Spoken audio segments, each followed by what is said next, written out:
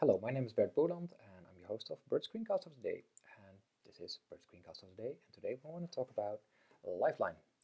Via a co-worker, I found out a game Lifeline. David van Dijk, thank you very much. I found it and it's out for both Android and iTunes. Here you have the iTunes link. I will dump it in the show notes. Here's the Android link. It's I think €2 to $2 or something in that neighborhood. And here you find the screen. Okay, so it's this game, Lifeline. And it's a hard to describe game. I will go all the way up.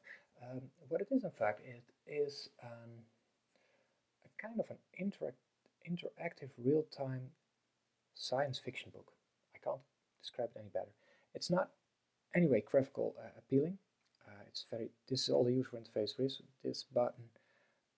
You can put it to your watch if you have an Apple Watch. Well, I do not have an Apple Watch, so you get notifications probably. That's all you get probably. You can change the language. English is fine with me.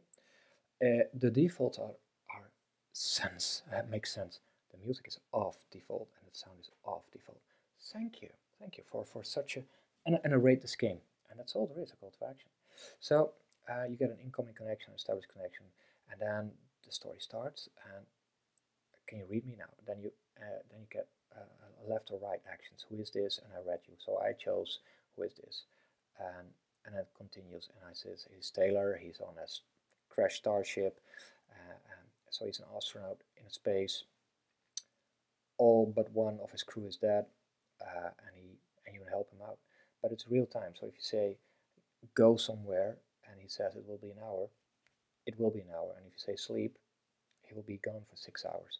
And there's also interactive stuff, like for us in a certain point, semi-interactive. I haven't checked what happens if you choose the other one. So here I chose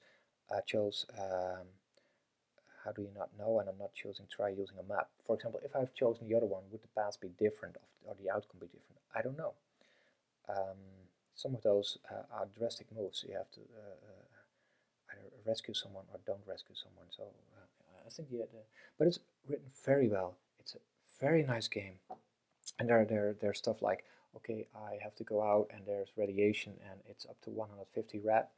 Is it can I be killed or not? And then you have to search for okay, am I sending him it out? You Google and 150. Okay, 150 is safe. I'll send you out. So it's not graphical appealing, but it's like a book is not graphical appealing, right? Or at least textbook, unless you're reading a textbook about topography, of course. Do buy it. It's a fun game, if you could call it a game.